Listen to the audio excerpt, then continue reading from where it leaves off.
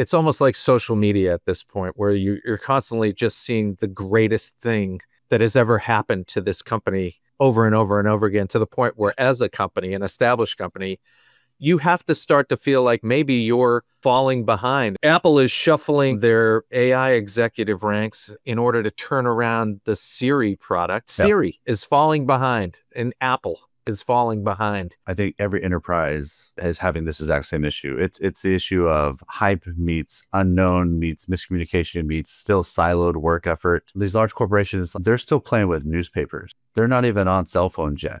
So they're saying, oh, let me pass out the newspaper. Here's the newspaper. Make sure everybody go read this, disseminate it out, make sure we're all on the same page. Oh, turn to page 3 because that's what's happening next. And you're like, this is too slow. I would use Apple as an example of like, if they're having the issue, guess what? So are the rest of you. You're going to have missed deadlines, miscommunication, misunderstandings. Everything needs to be in enterprise revamped to move faster. The same thing even on like the government side. Like you need things to move faster, regulations to move faster, understandings to move faster. And we don't have the right people, the right know-how, and the right gusto to do it. You don't need one leader to rule them all. Like the one ring doesn't work in this case. If you bring fractional help to help find out what's going on in those silos, let's disseminate the information, go faster, put boots on the ground, get those things fixed. Maybe we bring in agents that start to understand what is this process, start to normalize this, bringing in autonomy into your company.